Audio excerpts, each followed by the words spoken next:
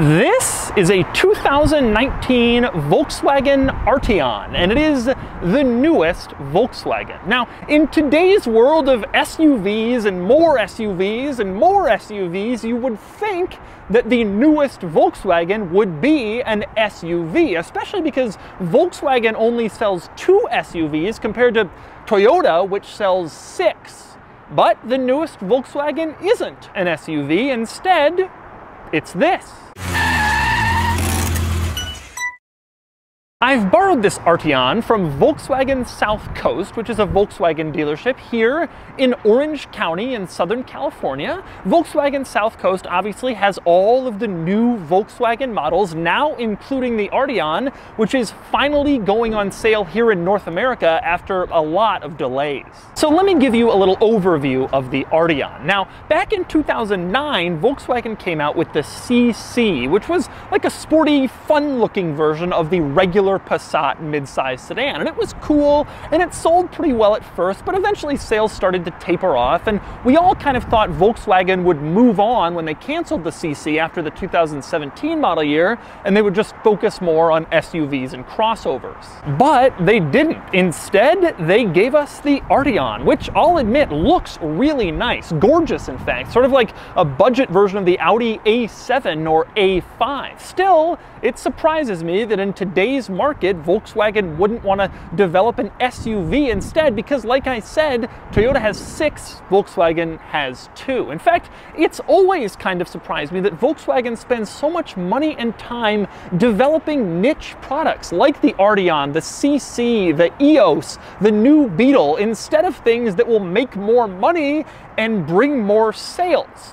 But that's what they do, apparently. So anyway, the Arteon. Now, it starts from around $36,000, and this well-equipped R-Line model is around $48,000, which is big money for a sedan that doesn't come from a luxury brand.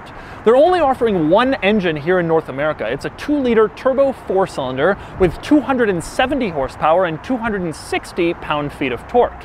And today, I'm going to review it. First, I'm going to take you on a tour of this car and show you all of its interesting quirks and features. Then I'm going to get it out on the road and drive it, and then I'm going to give it a Doug score. And for more of my thoughts on the Arteon, click the link below to visit autotrader.com/oversteer, where I've rounded up a list of the weirdest Volkswagen production models from the last few decades.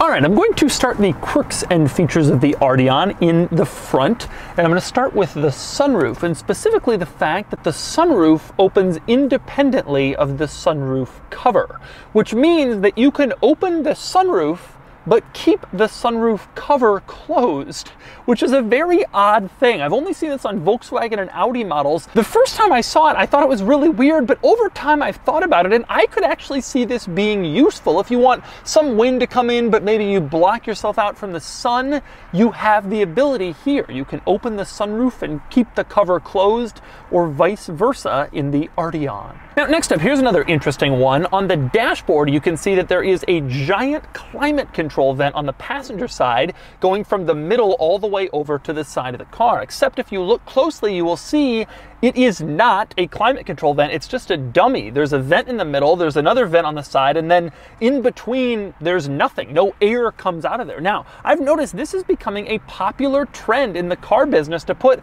like a dummy climate control vent on the entire dashboard to make everything look better, and that way you don't have to have these vents poking out. Instead, it's all just one sweeping line. I'm surprised to see this as an emerging trend in car design, but I'm seeing it in a lot of new models. Next up, another interesting item in this interior. Like I mentioned, this particular Arteon is loaded. It's like $48,000, and it has everything. It has a lot of technology, automated parking, various different features. It's really well equipped, and yet you go down to the gear lever area and you can see there are 5 blank switches around the gear lever. You pay all this money for the Arteon, the flagship version of the flagship sedan in VW's lineup, and you get all of these blank switches. It's kind of a shame. time. And the especially unusual part is if you look above the infotainment screen, there's a row of switches up there that don't really fit in. They could have moved those switches down around the gear lever, and then you wouldn't have any blanks, and you would have sort of a more standard dashboard that isn't interrupted by switches in the middle. But for some reason, they chose to move those up there and give you blanks. A strange decision from Volkswagen. And next up, another interesting item in the vicinity of all this stuff is right on the dashboard, right in the middle, you have an analog clock. Ah yes, the mark of a true luxury car, the analog clock. Folks, why are we still doing this? This analog clock is 3 inches above the digital clock in the infotainment screen, which is what you're actually going to look at if you want to know what time it is. And there's also a clock in the gauge cluster right in your line of sight. So why do we still bother with these stupid analog clocks as if they signify luxury? No one's ever going to use them, but you must have them in an expensive car. I think it's ridiculous, but automakers don't seem to, and they keep sticking them in there even though they're obviously redundant. Now, next up we move on to the infotainment system, and this car has some interesting quirks and features in there, starting with one of my very favorites, which is that it senses the presence of your hand. Not when you touch it, but if you move your hand close to the screen, you'll notice some items kind of add more information when your hand gets there to show you what you might be pressing. And then when you take your hand away, those items kind of decrease what they're showing to give you a cleaner look in the screen. You bring your hand back and again, they sense you. I think this is really cool. It almost feels like magic. You get your hand near the screen and it's like, oh, hello. I'm going to tell you what these buttons do that you might be about to press. But then you pull your hand away and it's like, ah, now we go back to stealth mode. Next up, one other cool thing about the infotainment system, before I go into its quirks and features, I love the fact that it does flips when it's switching between certain screens. Now, I know this is a gimmick and I shouldn't like it because they stuck it in there just to try to get me, but they have won, and it just makes the whole thing seem nicer and more fun and more exciting than it actually is. And next we move on to some of the interesting quirks and features of the infotainment system, starting with the Think Blue Trainer. This is one of the things that comes up if you press the car button, and what it does is it reminds you to drive efficiently, which Volkswagen for some reason calls Think Blue. It actually gives you a score that rates how efficiently you're driving over on the left. On the right, it shows your current fuel economy, and in the middle, there's some sort of circle thing with lines, and I guess that also rates your efficient driving. But you can keep that screen up if you want to try for like a personal best in driving efficiency. And next up, on the subject of efficiency, another interesting feature of the infotainment system is this energy consumers page, which actually shows you what car systems are consuming additional energy and thus robbing you of fuel economy. And you can see right here it shows that the climate control is consuming energy, and it even shows me how many gallons per hour the climate control system is currently using. Now, if I go down and turn off the climate control system, you see this goes away and there is no like auxiliary energy consumer. But if I go back and turn the climate control back on, again this pops up and lets me know, hey, if you want to maximize your driving potential on each tank of fuel, you'll want to turn off your climate control, and here's how much it's costing you. Pretty cool. Next up, another lovely quirk of the infotainment system, something I will always love about Volkswagen infotainment systems. You can not only adjust the volume of the parking sensors, but also the pitch, basically the tone that plays when you have the parking sensors on, and when you adjust it, you can play a little song. Listen to mine.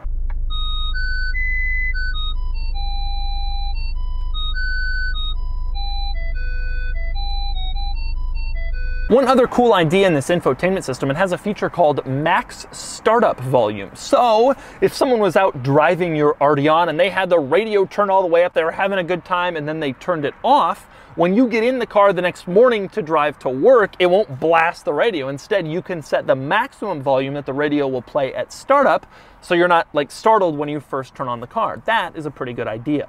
And next we move on to the camera system in the Arteon, which is quite advanced. You can see when you press the camera button, you have a top-down 360-degree camera view, which is always nice to see, very helpful for parking in tight spaces. And you can zoom in on various different angles in that top-down camera to get a closer view on like the sides if you're parallel parking or whatever. Now, one interesting camera situation with the Arteon is that there's a towing hitch camera. if you press this little button, which clearly shows you like backing in to tow something, it will show a top-down view from the back so you can easily line up your Arteon with a trailer in case you want to tow something. That may be something that Europeans do. They often tow with cars, but in America, I suspect most people won't be towing with their Arteon. Now, it's worth noting you have the same camera in front, like a top-down front camera, and that is just really, really useful because, like, if you're pulling up to a parking curb and you don't want to run over it because you're worried about damaging the car, you can turn that on and it shows exactly where you are. Now, next we move on to the gauge cluster, which in the Arteon is a full screen, and it is pretty good and pretty configurable, especially the center part. You can have it show your speed, your trip details, all sorts of different things in the middle. Now, unfortunately, to the sides, the tachometer and the speedometer are fixed in place. And I don't love fixed dials on a screen because to me it kind of defeats the purpose of having a screen, but nonetheless they are fixed. However, you can change what's in the middle of the speedometer and tachometer dials, and you can choose between various different things here. It can show safety systems, navigation, it can show your current gear and your drive mode. Various different things can go in the middle there. So this gauge cluster screen is reasonably configurable, not as much as like Audi or Mercedes-Benz, but still pretty good. Now, next we move on to the back seat of the Arteon, and I will say in terms of interior room back here, it is pretty good. First off, there are 3 seats. A lot of these like coupe sedan things will eliminate the middle seat, but not this car, so it's still pretty practical, and there's a surprising amount of interior space here. The passenger seat is pretty far back. I have decent room, and I also have good headroom, which you might not expect considering this is one of those slopey back sedan coupes, but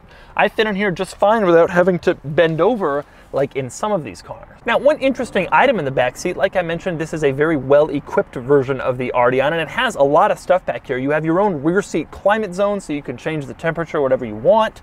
You have heated rear seats back here, but you do not have a USB port for charging. You do have a little 12-volt cigarette lighter style power outlet back here, but no USB, no USB-C, which is now becoming common standard fare in luxury cars. Surprising not to see that in this. I will say though, in the middle, you drop down this armrest and you have 3 cup holders, 2 for normal cups and 1 for small cups.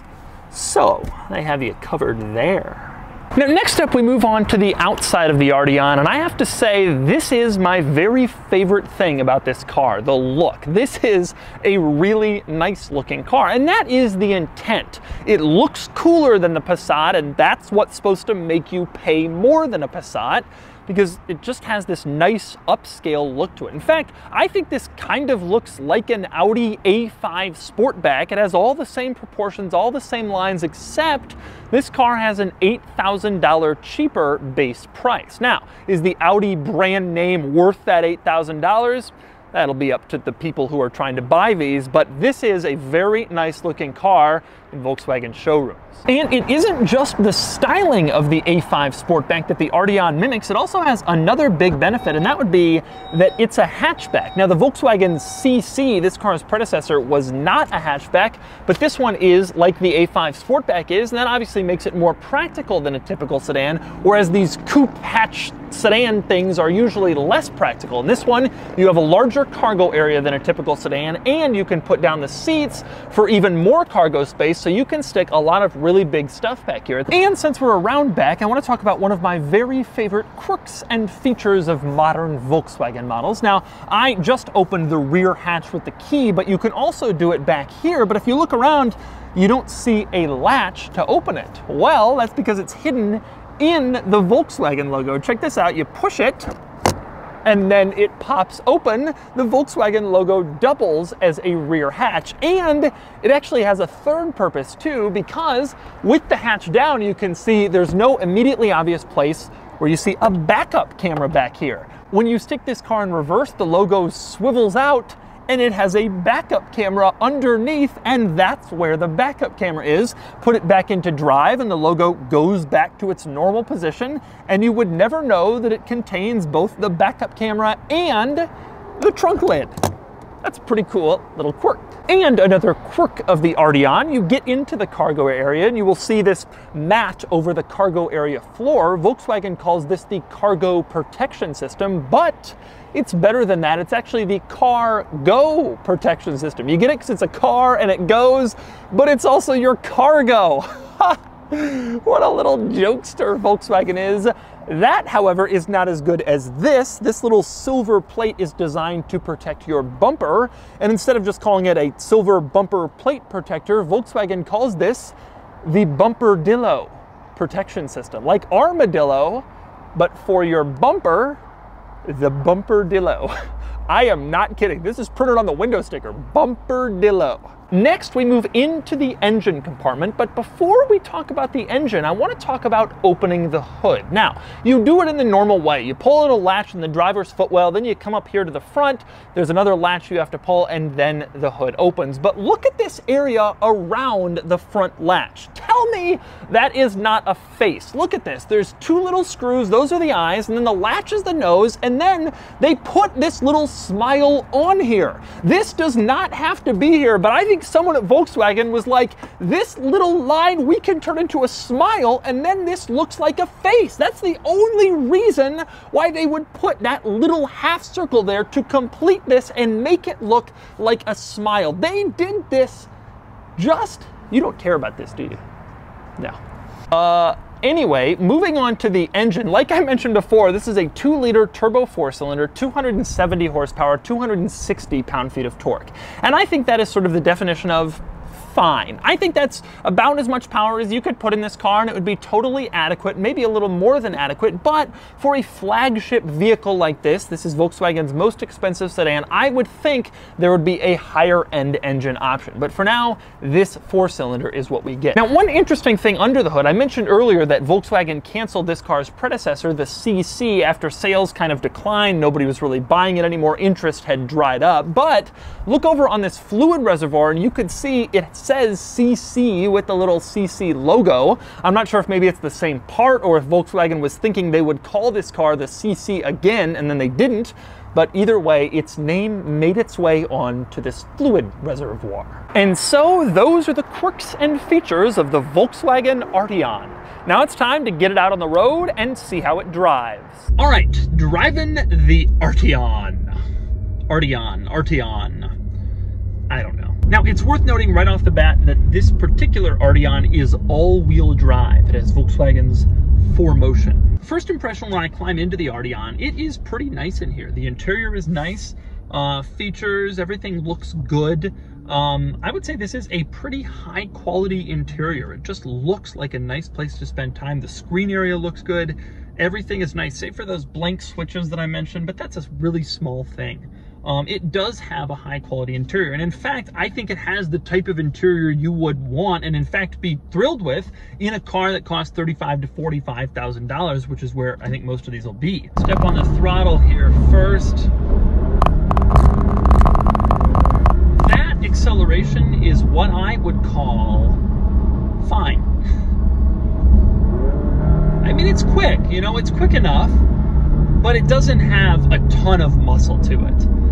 There's no question that you're kind of wanting more. There's enough, and not just adequate, but like more than adequate, but not necessarily fun or thrilling or exciting, which you would kind of want if you're gonna spend this kind of money for a car. I think 320, 330 horsepower would be a great number for this car, but I suspect at that point they fear that they would be stepping on Audi's toes. I also think one of the problems with putting this engine in this car is, you know, a 2-liter turbo 4-cylinder, it's just so, it's so like economy car, base car, or something like that. This is kind of the flagship Volkswagen vehicle now. They have the Atlas, but that's an SUV. In terms of sedans, this is it. And $48,000, this is getting up there even compared to the Atlas.